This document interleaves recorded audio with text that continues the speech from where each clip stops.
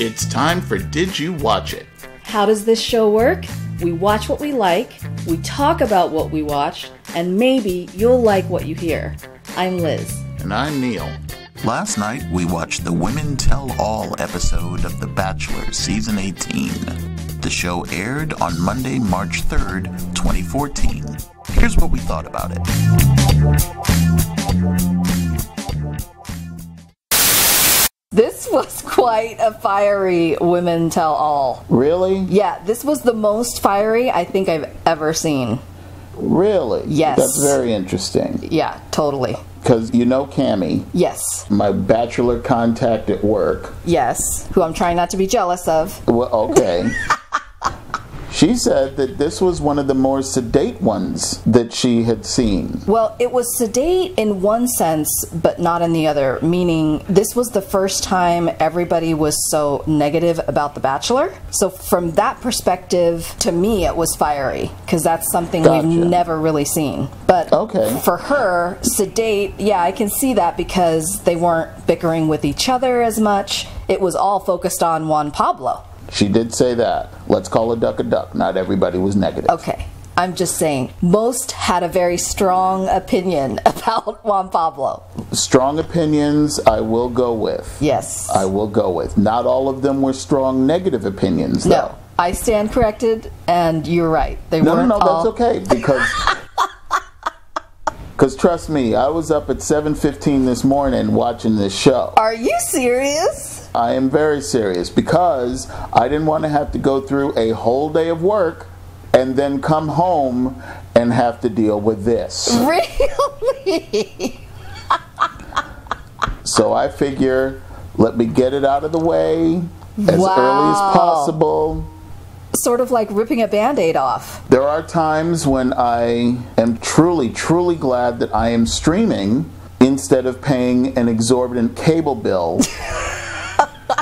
Really? To be exposed to things such as The Bachelor. Well, okay. The biggest benefit that I can honestly say that I experienced today was the fact that because I was streaming, it was only an hour long.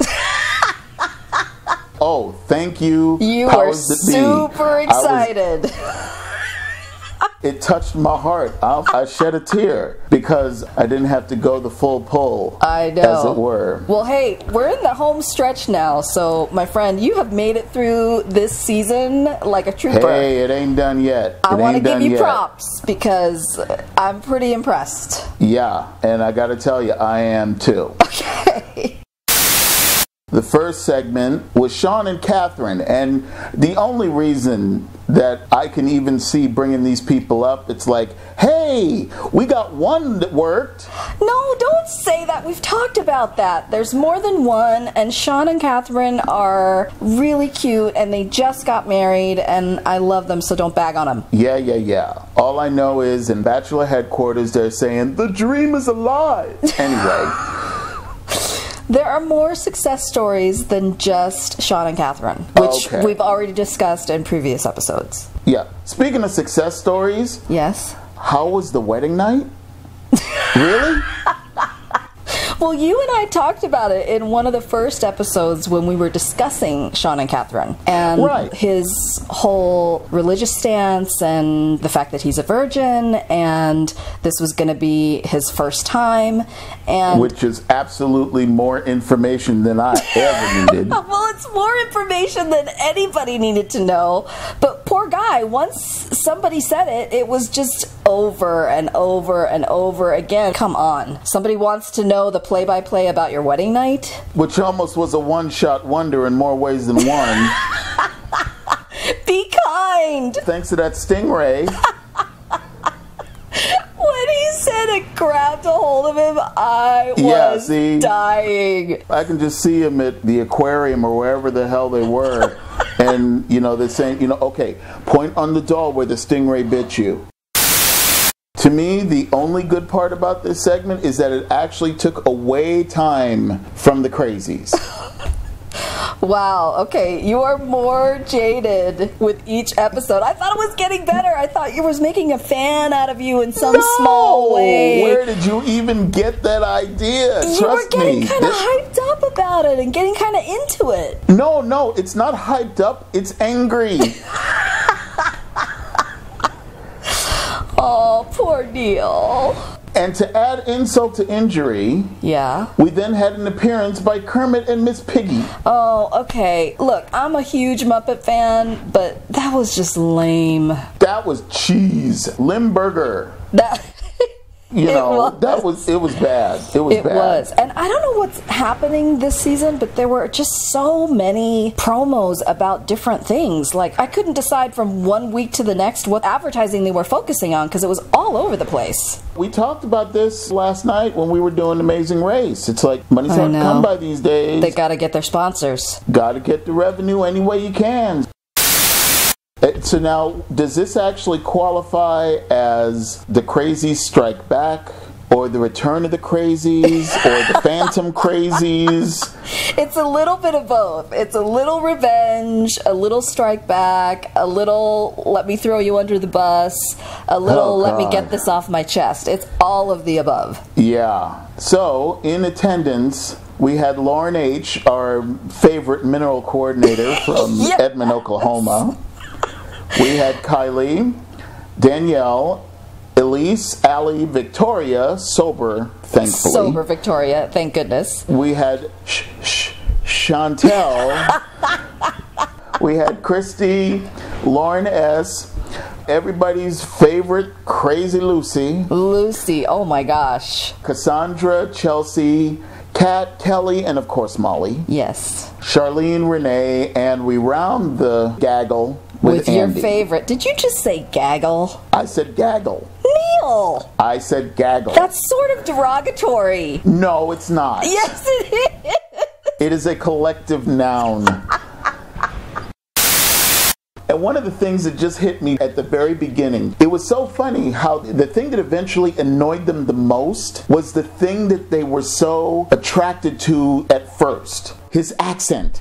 The accent. Oh, yeah. You know, it's like when he was saying, "It's okay." Oh my God. I just can't.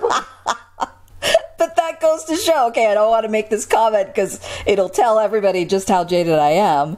But isn't that what happens? The things that you find so enchanting in the first few weeks end up the things that drive you crazy 2-3 years later. Even Andi was quoted as saying, "He's so calming, comforting, and enchanting." Yeah. I know. When she said enchanting, I thought, oh Lord, thank God the cameras aren't around when all of us are talking about our exes. This is the same woman who said, "If you say the word okay one more time, I'm going to kill myself." Any observations before I go on? The criticism was pretty much the same. Everybody was saying there wasn't a lot of conversation, which you and I have talked about anyway in our shows. How do you get to know somebody? Exactly. 27 women. He's got 27 women. How deep can you really go? But here's the thing. Because you haven't seen the other seasons, you don't know how the other bachelors approach their dating relationships with these women. When I tell you that he is the first bachelor that has just really seemed not into it, I mean that sincerely, because everybody else would ask questions. There would be conversation. They would show the dialogue between the two of them and the things that they would talk about. But on this season, you're seeing them narrate their own dates rather than hearing the conversation that they're having during the date. Okay.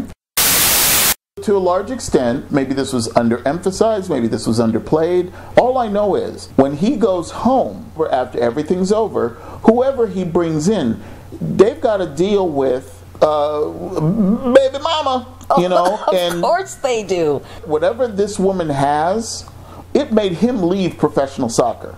Wow. Whether it was his sense of responsibility over his daughter, or whether it was Carla basically saying, I need something a little bit more in order to help raise his child, or whatever. I don't know. Oh, you mean in terms of financial security? Yeah, or at the very least, just emotional support, because she and not wasn't traveling so much. Exactly. So I'm not saying that this was all Carla. You know, I'm also giving him a little bit of credit in the decision that he made. Because on some level, whether it was him himself, whether it was him with his family, he came to the decision that he needed to play the paternal role. That's cool. But if he's going on the show and he's not jumping up and down expecting to leave with Miss Right or Miss Right Now or Miss Maybe I'll call you in a couple weeks, you know, type of thing.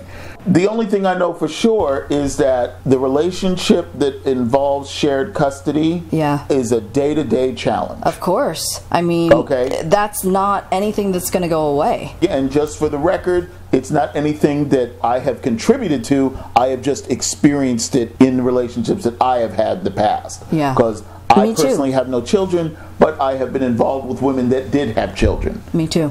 Well, not women, well, women, but men. Right, and that's okay. I'll hang out with you anyway. I think the smackdown of the night was aimed at Lauren S. when she said that Juan Pablo wasn't genuine. If we recall, Lauren S. was the one that rode in on the piano bike. And she was also the one that was begging for the kiss and got swatted down. Don't remind me, that was so sad. I just felt it was so bad sad, for her. It was so pathetic. But you know, Kelly had to do a complete 180 for calling her bitter ass out. And it's like, hey, that's not what I heard when you were in the house. Hey, if you want to talk about flippy floppy, I have to give Andi credit because I guess Andi calmed down. Andi had a talk with Hi. Something happened with Andi. It's probably a couple of months. A couple months? Don't douse that fire. I'm sure that she had a nice little sit down with Hi or with, you know, her Hi friends. set her straight. Because as only Hi can. One of the first things that came out of her mouth were the first words that she uttered that I have like completely agreed with in a very, very long time. Based on her assessment, she said Juan Pablo was looking for somebody that he could develop a relationship with. While most of the women that had come on the show were actively seeking a husband. And that's the premise of the show. All of the past seasons, the Bachelors talk about that. The Bachelorettes talk about that. They're there to find love. They're there to find a partner. They're there to find a husband or a wife. That's talked about from day one. And we really haven't heard Juan Pablo say that a lot. Exactly, because bringing a wife into the situation that he's in, she's got to be the right woman. It's going to take more than the time of this show to make that determination. It's going to take more than ABC and the trips to the squeeze and, you know, the water boats. Our favorite part, the water cars. The squeeze. And you know, it's going to take a whole hell of a lot more than that. Once you get enough distance from the immediate reaction and you start to look at the whole picture, it's a lot easier to really understand at least part of the way where Juan Pablo is coming from. You may not like everything he does, and I don't necessarily agree with some of the things that he did on the show. What did you think about the way that he was speaking tonight? Were you on board with that? Did you feel like he, did you get a sense? The first thing that came out of his mouth when Chris Harrison had asked him about if there was anything that he would have done differently or if he had any... when he said, did he have any regrets? And the fact that he said no, that one kind of like... There's no way anyone would have said, no, I have no regrets. I can only think of one incident that he absolutely positively should regret. And what was that? His reaction to Claire after the swim. Yeah, that's true. That he should have owned up to, and he had the opportunity to do it, and he didn't. That's on him. But, once again, if I look at the big picture, this is not somebody that I would go out drinking with or be social with or want to hang out with. It would take me 3 East OK, and I'd have to go home. So you're saying you're bothered by the East OK, too? I'm not bothered by the East OK. I'm just saying that I would pull a muscle not wanting to imitate it. And I wouldn't want to necessarily piss him off by doing so. Exactly. Right. So that's why I'd have to bounce. Why is kissing still a discussion topic after 18 seasons? Because they explained that to you in the actual No, they did not. They Yes, did they not did. explain it to me in a manner which makes sense. Well, did you not hear, and for the life of me, I can't remember who it was saying, we all just want to feel special, right? She was saying, we know that we're there with 27 other women, but when you look at your time with Juan Pablo and you look at your relationship with him, everybody wants to feel like that's a special one-on-one thing with them. That's the whole premise, is you go into it feeling like that's what's going to happen. So, I will ask you the question. Is this the first time in the 18 seasons of the Women Tell All where the women have complained that the excessive amount of kissing made them not feel special? No. I mean, they so always then they haven't complain been about watching that. the show. See, they didn't do their research. They've been watching the show, but they haven't been in the show until now. I want to thank Chris Harrison for reminding that you have to be very careful when you accuse someone of using their child as an excuse. Yeah.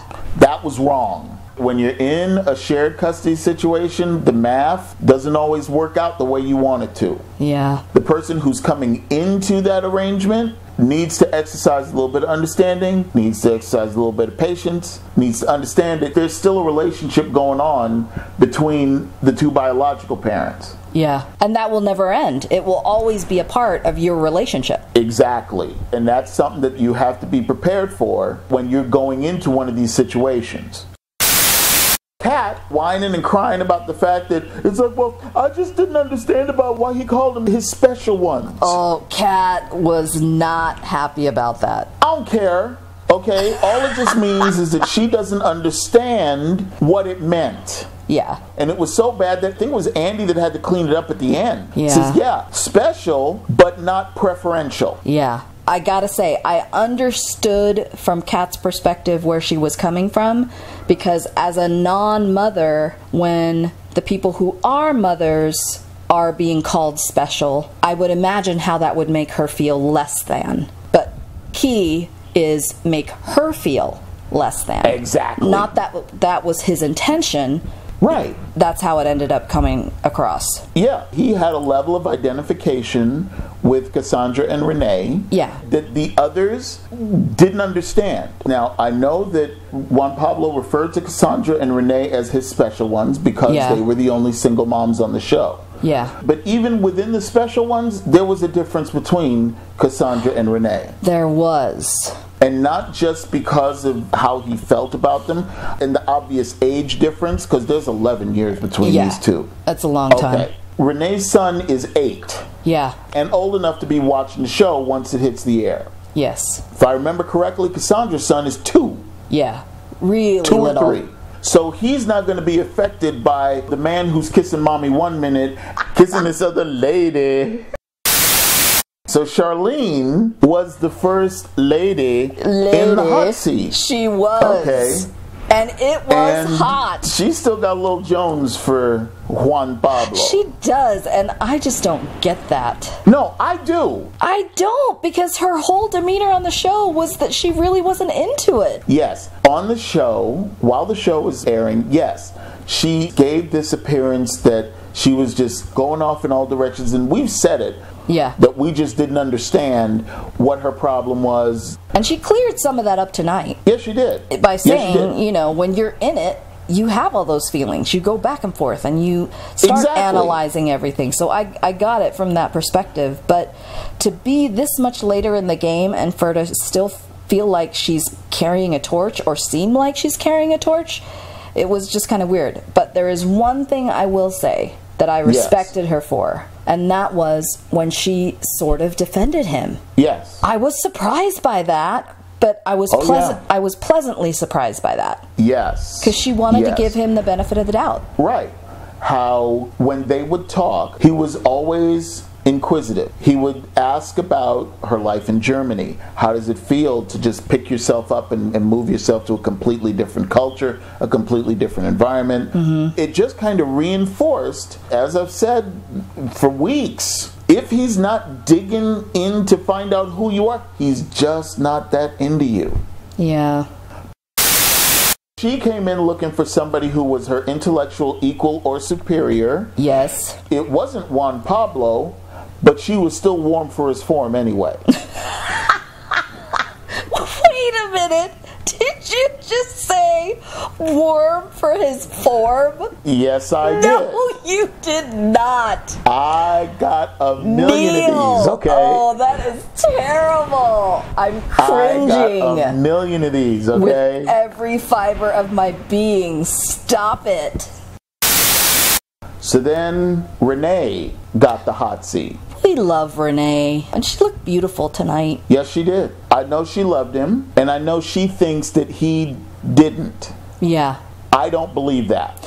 I don't believe it either. What I do believe is that he didn't love her enough Yeah. to keep her there, given all of the distractions. Yeah, no, I 100% agree with you, because it was obvious that there was something between them. Yeah. You know, all through the whole thing, we saw it. And then at the end, he just decided he couldn't go through with it. What did you think about what Cassandra said about he shouldn't have taken her on the hometown dates? I called bullshit. Really? Yeah, I did not agree with that statement at all. He was shocked by it. Did you see the look on his face? Because it was a stupid statement.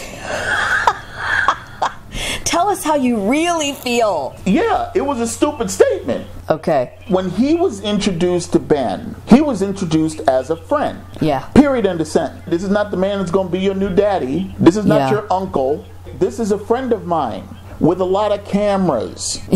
Yeah. Let's not forget the cameras. Yeah, you know, it's like I'm telling you, that was the big thing that Ben had a problem with, was why all these people in my room? I know, poor Ben. Yeah. He looked petrified. Yeah, it's like, why all these cameras on me? I don't want to be on TV. I know. Don't tuck me in front of everybody. Yeah, it's like, I'm a big boy. I don't need to be tucked in. Poor I go Ben. to bed by myself. The scenario that was playing in my head when she was having this conversation, what would happen if the final four, if that was the last round or the last selection? Of the four that were on the hometown dates? The four that were on the hometown dates, if he had to pick one, and then that would be it, that would be the end of the show, I think he would pick Renee. You know what? I think you're right. I think you would have too. I can see him enjoying the exploration of what was possible with Renee. With the family and the whole bit. And family is really important to her. It's really important to him. Exactly. They have kind of those same values. Yeah, I'm not taking anything away from the other three, but with Renee, it was always different. It was different from day one. Yeah. It was. It was deeper. It was just, yeah, it was at a different level. Sharleen may have been mundo, but Renee was querida. So then, Andi was in the hot seat. And you could tell she's an assistant district attorney from this little segment of the show. Talk about a polished closing argument. Let her tell the story. Juan Pablo was talking to himself. All he did was he talked about himself. And he said that I barely made it to the suites. And what did she say? See, I'm thinking, especially based on that conversation that they had last week, I'm thinking that this was a cross-examination that didn't go quite the way that she planned. Oh, I see what you're saying. Last week, she said her piece. She said, I'm out of here. Juan Pablo gave his response. I understand. I respect you. It's okay. Well, it just can't be okay. Yeah. What did you think about the whole "it's okay" discussion tonight, though? I'm sorry, but it totally cracked me up. Yeah, it was funny. I love the fact that they could make fun of it. That's exactly what they needed to do. Okay, because otherwise it would make Andi seem like absolutely bug nuts. Yeah. But I'm just saying, it's difficult for me to picture a conversation where just out of the blue, spontaneous, without provocation, he just comes out and says, oh, by the way, you just barely made it here. Then Juan Pablo came out, let the battle ensue. Oh my gosh, the tension was so... You could just cut it with a knife. Yeah. He looked so uncomfortable. Yeah, exactly. Which is why I kind of understand his posture, why he didn't express regret over anything. Because he felt like he was in front of the firing squad. And it's like, hey, if I'm going to go down, I'm going to go down standing. You know, can I just say, I am really gonna miss your fake Juan Pablo accent. Well, there you go. There you go. You're just gonna have to call me up at some point and just do that for me over the phone. I am just channeling my parents. I'm keeping it home, going back to old school, so... I'm gonna miss it really bad. Okay, well, you know, maybe I'll change my voicemail message. Okay. And then you can call me up and you can listen to me say, leave a message at the ring. Ooh, that would be delightful. Yes. Thank you. Sorry, I'm not here right now, but it's okay. When Grenade suggested that he act compassionate toward everyone else, she was just a raw nerve ending. She only spoke for 20 seconds, but the emotion on her face and through her body, it was palpable. And you know what's even funnier? I didn't even say her name. And you knew exactly who I was talking about. Oh my gosh, her cheeks were quivering. Oh. I felt so bad. I'm like, somebody please help this girl. Finally, I'm also glad that they dealt with the elephant in the room. Which was the GQ article. Oh yeah, I'm glad they dealt with that too. Props to Kelly for speaking out. I read in one of the periodicals or one of the so forth that her father's gay, and so obviously this is an issue that hit very deeply with her. Yeah, and she was totally starting to cry. Yeah, you could see it. No, she wasn't starting. She was crying. Props to Mundo for protecting her man. Which brings me to my next thing, which I was so shocked there was no Bachelorette announcement tonight. Because usually that's a part of the Women Tell All, is they sort of announce who the next Bachelorette is. They normally announce who the next Bachelorette is, but they didn't announce. Interesting. Yeah, very interesting. Because Andi got the time off. And there was a little weird something between her and Chris Harrison tonight that led me to believe that she might in fact be the next Bachelorette. When he was talking about, do you still believe in love and blah blah blah, and she was kind of embellishing on that, I thought, oh, that's kind of a setup. I am ready for the finale. I was ready for the finale after the first week. I know you were, and I still think he doesn't pick either of them. I don't think he picks either of them either. That's our time for today. You can follow us on Twitter at @DidTheLetterU.Watch-It. You can also find us at iTunes. Let us know what you think. Thank you for listening.